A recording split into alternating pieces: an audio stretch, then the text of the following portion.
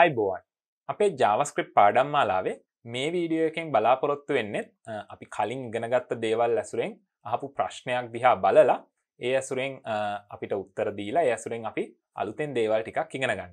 ඉතින් ඕගොල්ලන්ට පුළුවන් මේ ප්‍රශ්නේ තියෙන HTML ෆයිල් එක වීඩියෝ ඩිස්ක්‍රිප්ෂන් එකෙන් ඩවුන්ලෝඩ් කරගෙන මාත් එක්කම මේ ප්‍රශ්නෙට උත්තර හොයන්න. එහෙනම් අපි අපේ ස්ක්‍රීන් එකට ගිහිල්ලා බලමු කොහොමද මේක විසඳන්නේ කියලා. ඉතින් මේ ප්‍රශ්නේ අහන්නේ මෙන්න මේ තියෙන පල්ලෙහා තියෙන මේ JavaScript code එක ඇසුරින් මෙතන කියලා තියෙන්නේ consider the following JavaScript code කියලා. ඉතින් අපි ඉස්සෙල්ලා පොඩ්ඩක් මේ code එක තේරුම් ගන්න යමු. ඉතින් අපේ කලින් පාඩම් වලදී අපි JavaScript objects ගැන ඉගෙන ගත්තා. objects construct කරන්න constructor functions ගැන ඉගෙන ගත්තා. ඊට පස්සේ අපි ඉගෙන ගත්තා classes පාවිච්චි කරලා කොහොමද objects හදන්නේ කියලා. ඒවා child classes ගැන ඉගෙන ගත්තා. ඒ වගේම තමයි අපි JavaScript වල කලින් පාඩමකදී මේ classes ප්‍රායෝගිකව භාවිතා කරා. ඉතින් අපි මෙතනදී ඉස්සෙල්ලාම මේ code එක copy කරගෙන අපේ console එකේ paste කරගෙන යමු. මේ විදිහට මම මේ console එකේ මේක paste කරගත්තා. ඉතින් ඕගොල්ලෝ කැමති නම් ඕගොල්ලන්ට පුළුවන් අලුතෙන් HTML ෆයිල් එකක් හදලා ඒක ඇතුලේ script එකක් ගහක් දාලා ඒක ඇතුලේ මේ විදිහට මේ code එක paste කරගන්න. ඉතින් මම පහසුවට මේ ප්‍රශ්නේ තියෙන HTML එකේම console එකේ මේ විදිහට paste කරගෙන තියෙනවා. ඉතින් අපි පොඩ්ඩක් මේක enter කරන්න කලින් බලමු මොනවද මේකේ තියෙන්නේ කියලා. මෙතන ඉස්සෙල්ලාම class එකක් හදනවා vehicle කියලා. ඒකේ construct එකක් තියෙනවා. ඒ කියන්නේ මේ class එක construct කරනකොට බලාපොරොත්තු වෙනවා name එකක් සහ type එකක්. ඊට පස්සේ මේකේ name එක type එක ඒ අදාළ විදිහට assign කරනවා. ඊට පස්සේ get name කියලා method එකක් තියෙනවා. get type කියලා method එකක් තියෙනවා. ඊට පස්සේ ඒකේ child class එකක් තියෙනවා. ඔයගොල්ලන්ට මතක ඇති classes ගැන ඉගෙන ගන්න පාඩමේදී මේ child class ගැන කිව්වා. ඒකේ get name කියලා method එකක් තියෙනවා. ඊට පස්සේ අන්තිමට my car කියලා variable එකක් හදලා තියෙනවා. ඒක සමානයි new car කියලා අපේ construct එකට call කරලා තිනවා Tesla කියලා නම දීලා. ඉතින් මම මේක enter කරනවා. enter කරපුවාම මොකද වෙන්නේ කියලා බලමු. ඉතින් අපිට දැන් මේ code එක අපේ JavaScript එකට add වෙලා තියෙන්නේ. මම මේකේ my car කියලා add කරොත් type කරොත් අපිට මේ car කියන object එක හම්බ වෙනවා. ඒ කියන්නේ object එක දැන් අපේ JavaScript එකේ හැදිලා තියෙන්නේ. ඉතින් එහෙනම් අපි ගිහිල්ලා බලමු මෙතන තියෙන ප්‍රශ්න මොනවද මේ ඇසුරෙන් අහලා තියෙන්නේ කියලා. ඊට පස්සේ අපි බලමු කොහොමද ඒවට උත්තර හොයාගන්නේ කියලා. මෙතන පළවෙනියටම අහනවා what does the extends keyword do in this context කියලා. කියන්නේ මෙන්න මේ code එකේ තියෙන extends කියන keyword එක. එතකොට මේක ඔයගොල්ලන්ට පේනවා මේ class car extends vehicle කියලා තියෙනවා. එතකොට මේකේ තේරුම මොකක්ද? මෙතන මේකෙන් සිද්ධ වෙන දේ මොකක්ද කියලා තමයි අහන්නේ. ඉතින් අපි ඔයගොල්ලන්ට පුළුවන් මම ආන්සර් එක දෙන්න කලින් වීඩියෝ එක පොඩ්ඩක් පෝස් කරලා මොකක්ද කියලා මේක පැහැදිලි කරන්න නැවත ආවර්ජනය කරගන්න. එහෙනම් අපි ආන්සර් එක බලලා යමු. It is used to create a class that is a child of another class. එතකොට වෙනත් class එක child class එකක් හදන්න තමයි මෙන්න මේ extends කියන එක පාවිච්චි වෙන්නේ. ඉතින් ඔයගොල්ලන්ට මතක ඇති child class හදනකොට මෙන්න මේ keyword එක තමයි පාවිච්චි වුනේ. ඉතින් මෙතනදී වෙලා තියෙන්නේ මේ car කියන class එක මෙන්න මේ vehicle කියන class එකේ child කෙනෙක් විදිහට තමයි හදලා තියෙන්නේ. ඊට පස්සේ අපි දෙවෙනි ප්‍රශ්නේ බලමු. දෙවෙනි ප්‍රශ්නේ දිහා what is the purpose of the super keyword and how it is used here. එතකොට මෙතනදී අහන්නේ මේ super කියන keyword එක මොකද්ද? ඒකේ purpose එක මොකද්ද සහ ඒක කොහොමද මෙතනදී පාවිච්චි වෙලා තියෙන්නේ කියලා. දැන් ඔයගොල්ලෝ දන්නවා අපි class එකක් හදපුවාම ඒකේ construct එකක් තියෙනවා. ඊට පස්සේ child class එකක් හදපුවාම අත්‍තරම අපිට ඒකට construct එකක් දාන්න අවශ්‍යම නැහැ. දැන් උදාහරණයක් විදිහට මේ car කියන child class එකේ construct එකක් තියෙනවා. නමුත් ඒ කියන්නේ වෙනස් ඒ කියන්නේ අපේ class එක create කරන උදාහරණයක් විදිහට ගත්තාම මේ object එක හදනකොට my car කියන එක මෙතන අරන් තියෙන්නේ new car Tesla කියලා. මේකේ type එකක් දීලා නැහැ. දැන් parent class එකේ construct එකේ name සහ type දීලා තියෙනවා. ඉතින් type එක අවශ්‍ය නැහැ car එකක type එක කොහොමත් car නිසා මෙතන construct එකේදී name එක විතරයි ගන්න. ඉතින් මෙන්න මේ විදිහට child class එකේ constructor එක parent ගේ class එකේ constructor එකේ ක්‍රියාවලියට වඩා වෙනස් වෙනවා නම් අපිට සිද්ධ වෙනවා ඒකටත් constructor එකක් ලියන්න. එතකොට එන ප්‍රශ්නයක් තමයි අපිට මේ parent ගේ class එකේ constructor එක අපිට ක්‍රියාත්මක කරන්න. ඒ කියන්නේ ඒකට අවශ්‍ය කරන දත්ත ටික ලබා දෙන්න විදිහක් නැතුව යනවා. ඒ නිසා අපි මේ child class එකේ constructor එක ඇතුලේ super කියලා ඒ class එකේ parent ගේ super කියන්නේ හැමතිස්සෙම තමන්ගේ parent. එතකොට parent ගේ constructor එකට call කරලා ඉන්න ඕනේ. ඉතින් ඔයගොල්ලන්ට මතක ඇති මෙහෙම කරන්නේ නැතුව අපි class එකක් හැදුවොත් මෙතන error එකක් එනවා. දැන් අපි උදාහරණයක් විදිහට අපිට පුළුවන් මෙතන code එකේ මම අලුතෙන් class එකක් හදන්න. class මම හදනවා van කියලා class එකක් හදනවා. ඊට පස්සේ extends ඊට පස්සේ vehicle කියන class එක extend කරනවා. ඊට පස්සේ මම මෙහෙම brackets අරලා shift එක ඔබාගෙන enter කරනවා. එතකොට අපිට new line එකකට යන්න පුළුවන්. ඊට පස්සේ මම මෙතන constructor එකක් දානවා. එතකොට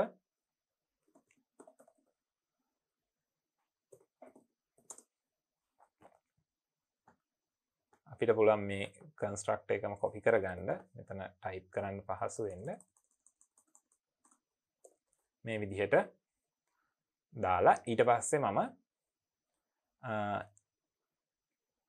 shift enter ඔබලා අලුත් line එකක් කරන් මේ class එක close කරනවා. ඉතින් මේ විදිහට අපිට මෙතන අලුතෙන් class එකක් හදන්න පුළුවන්. මම මේ කැල් cut කරගන්නවා. දැන් van කියලා class එකක් හදනවා. ඒක vehicle එකේ child එකක් අර car වගේම තමයි. දැන් මම මේක enter කරොත් ඔය විදිහට enter වෙනවා. එතකොට constructor එක තියෙනවා. ඊට පස්සේ අපිට පුළුවන් let my van කියලා type කරලා ඊට පස්සේ සමානයි new van කියලා දෙන්න පුළුවන්. මට ඕන මෙතනට නමක් දෙන්න පුළුවන්. මොකක් හරි නමක් දීලා enter කරන්න පුළුවන්. එතකොට දැන් මේ object එක හදන වෙලාවේ error එකක් එනවා.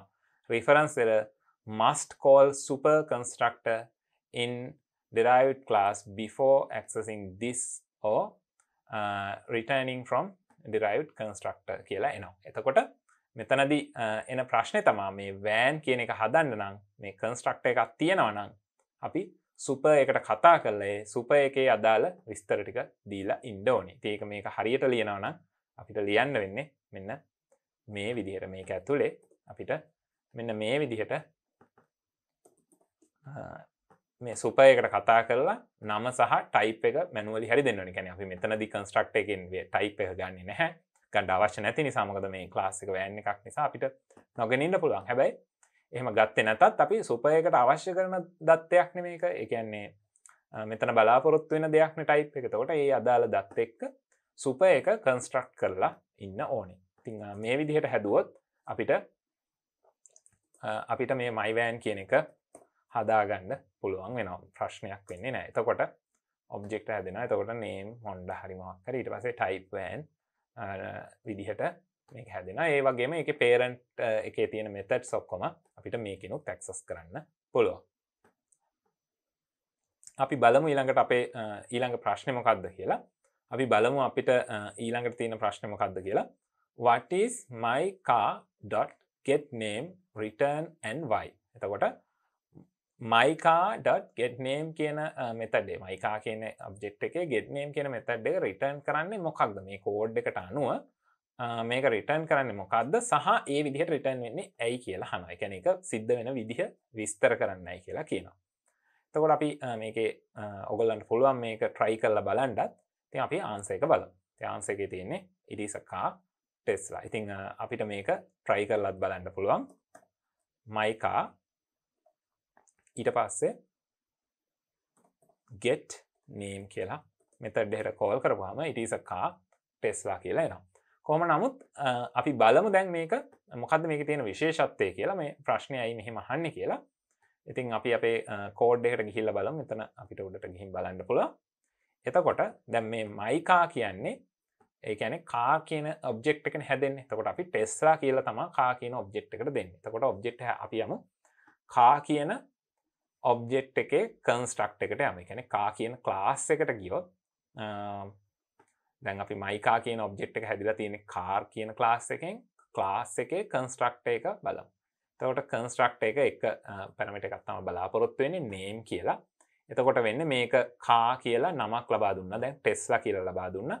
Tesla කියලා ලබා දුන්නාම මෙතන ඉස්සෙල්ලාම කරන්නේ super. ඒ කියන්නේ තමන්ගේ parent ගේ construct එකට කතා කරනවා නම සහ type එක විදිහට car එක දීලා. ඉතින් අපි එහෙනම් ගිහිල්ලා බලමු super එකේ මොකද වෙන්නේ කියලා. එතකොට construct name එක මේකේ this name කියන එක name එක set වෙනවා. this type කියන එක type එකට set වෙනවා. එතකොට දැන් මෙතනදී මේ car එක කියන object එක හැදෙනකොට වෙන්නේ Tesla කියලා තමයි අපි නම ලබා දෙන්නේ. එහෙනම් මේකේ name එක විදිහට Tesla කියලා set වෙනවා. ඊට පස්සේ අපි call කරන්නේ අපේ අපි පල්ලෙහාට ගියොත් my car get name කියන එකට. ඉතින් අපි බලමු my car කියන එකේ object එක හැදෙන්නේ car කියන class එකෙන් car කියන එකේ get name කියලා method එකක් තියෙනවා. ඉතින් parent class එකේ තියෙනවා get name කියලා method එකක්. නමුත් අපි දැන් මේ child එකේ තියෙන නිසා මෙන්න මේක තමයි ක්‍රියාත්මක වෙන්නේ.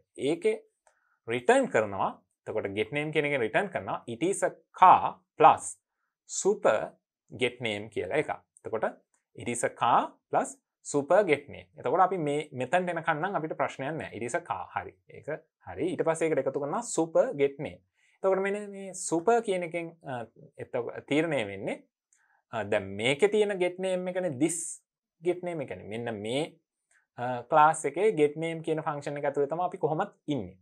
එතකොට super කියන්නේ තමන්ගේ parent ගේ get name කියන method එකට තමයි කතා කරන්නේ. එතකොට parent ගේ get name එකට නිකන් name එක ලැබෙන එක තමයි කරන්නේ. එතකොට this is a car. ඊට පස්සේ අපි බලමු super එකේ get name එකට කතා කරපුවාම එන්නේ හරි මේකේ තියෙන name එක Tesla. ඉතින් ඔන්න ඔය විදිහට තමයි ඉතින් අර වැඩේ සරල වැඩක් මෙතනදී කරන්නේ. නමුත් ටිකක් සංකීර්ණ විදිහට වටයක් ගිහිල්ලා තමයි මේ වැඩේ මෙතන කරලා තියෙන්නේ. ඉතින් මේක මේ විදිහට මේ ප්‍රශ්නේ අහලා තියෙන්නේ. මෙන්න මේ super කියන keyword එක මොන විදිහටද play වෙන්නේ කියලා ඕගොල්ලන්ට අවබෝධයක් ලබා දෙන්න. ඉතින් ඒක නිසා යම් කිසි වෙලාවක ඕගොල්ලන්ට class එකකින්, ඒ කියන්නේ යම් කිසි class එකකින් හදපු object එකක තියෙන method එකක් ඇතුලේ super කියන එක පාවිච්චි කරලා තියෙනවා. එතනින් කියවෙන්නේ. එහෙම නැත්නම් ඕගොල්ලන්ට ඕන නම් child class එකක් ඇතුලේදී යම් කිසි අවස්ථාවක parent class එකේ තියෙන method එකක් access කරන්න අපිට මේ super කියන එක පාවිච්චි කරන්න පුළුවන්. ඊළඟට අහලා තියෙන ප්‍රශ්නේ තමයි how would you add a method to the car class that overrides the get type method from the vehicle class.